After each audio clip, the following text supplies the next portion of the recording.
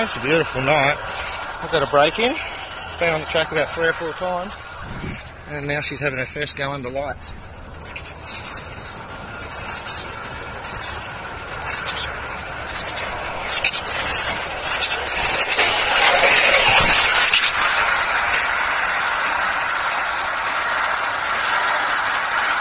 Some nice.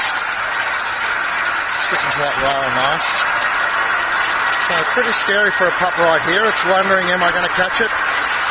We just got to be confident about having the dog go round, that he will keep going, and be confident before you go and put him the first time. As I say, they're very young dogs in their education to be